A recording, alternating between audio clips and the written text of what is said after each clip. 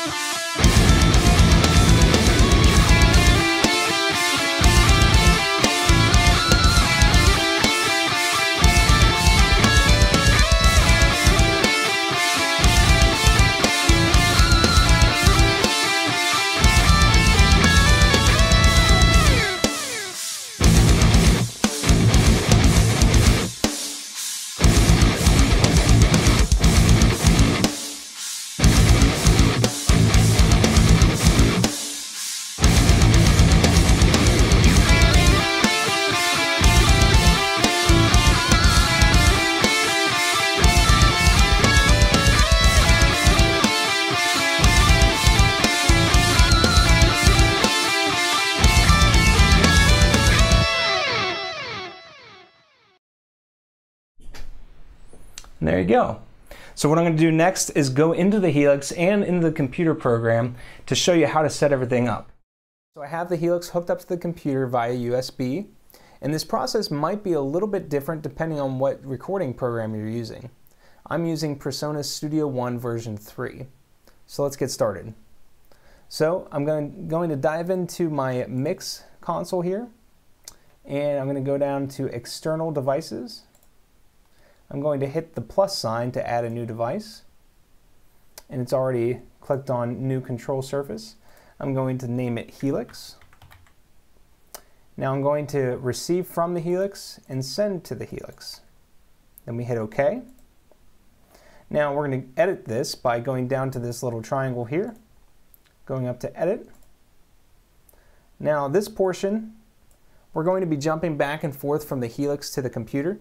But before we do that, I'm going to select MIDI Learn. Now, as we mess with the Helix, also on the computer, it will be receiving these MIDI messages. So you'll see little buttons, knobs, faders, whatever. They will all be popping up in this MIDI Learn area. So as we go down to the Helix, we're going to click on this button here, go down to Command Center. Now, what I want to do is I want to have record, play, and stop. Now this is also capacitive, so if I touch these, it's not going to do it yet, but once they're assigned, you can switch back and forth. Now we're going to come up to Command, we're going to go to CC Toggle. Now we're going to change MIDI channel to 1. We're going to leave CC number for the first one as 0. Now dim value and lit value mean that whenever it's not selected, that's the dim value. Whenever it is selected, that's the lit value. So I could get into it and explain exactly how this works, but just to save time, I'm going to show you actually how to set it up. Now I'm going to switch dim value all the way up to 127 as well. So this way, no matter whether it's dim or lit, it's going to be sending the same MIDI note.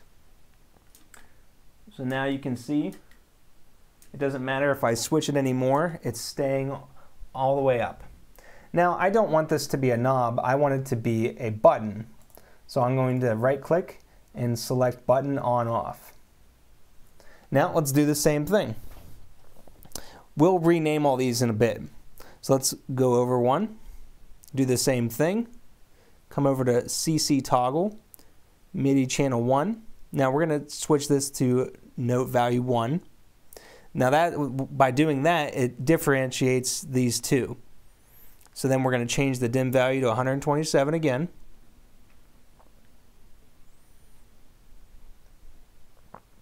And then we're going to press it. And as you can see, it pops up on the computer there. And again, we don't want a knob, we want a button. Switch it to button on off. Then we're going to come down here and do one more. So we're going to switch it to CC toggle, MIDI channel 1, CC note 2. Now it's 0, 1, 2. And then dim value, we're going to make it 127. So once again, it doesn't matter if they're lit or if they're dim. They're still sending all the same exact value, note, and everything. So for the third one, we're going to change it from a knob to a button, on, off. Now, what we're going to do is we're going to come back over to the computer. Now, this is where we set it up so that we tell the computer what to do when you get this message. So for control number 1, we're going to right-click and hit Assign Command. So now in PreSonus, to start recording, we're just going to type in record, or start typing in. Now we're going to come down to transport and select record. Hit OK. Now, when we hit that first one, it's going to start recording. Come over here to Control 2. We're going to Assign Command. We're going to make this play. Now, it's called Start in PreSonus Studio One. Come down to Transport, make it Start, hit OK. Now Control 3, we're going to make that stop. So we're going to do Assign Command, type in Stop, Transport Stop, hit OK. Now, that's exactly what happens. We press record, start, and stop. Now in the program,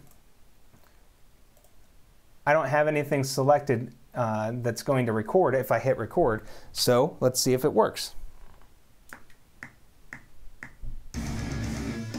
Okay, it started recording, and then if I hit the third one, it should stop.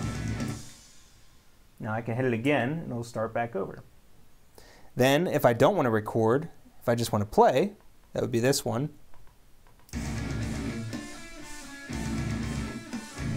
And then we could stop. Now the last part we're going to do is we're just going to go in here and customize these. So for the first one, remember that's the recorded one. We're going to hit Customize. Name this Record.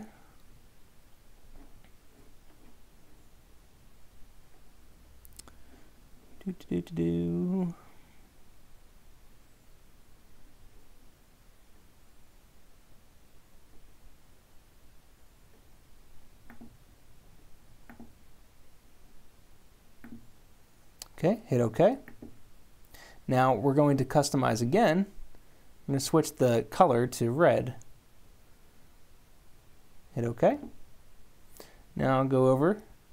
Now this one we're going to customize again. We'll change the color now. Let's do green. Okay, and we'll rename it. This is going to be play.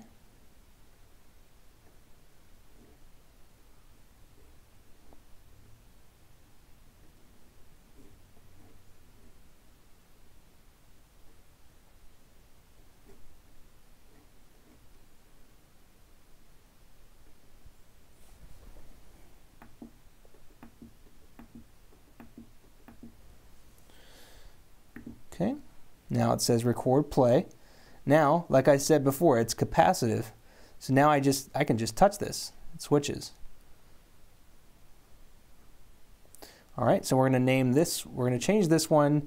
Let's switch this one to, let's do blue, just for fun. And we're going to name it stop.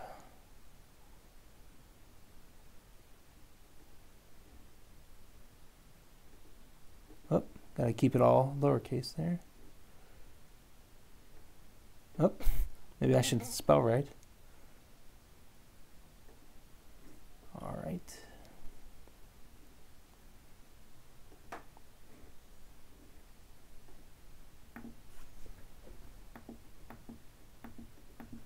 And OK. Now, come back, and we have our whole patch set up here. So now we have record, play, and stop. So let's just test them out again. The pre-count should start. and I hit stop. That worked out good. And then play.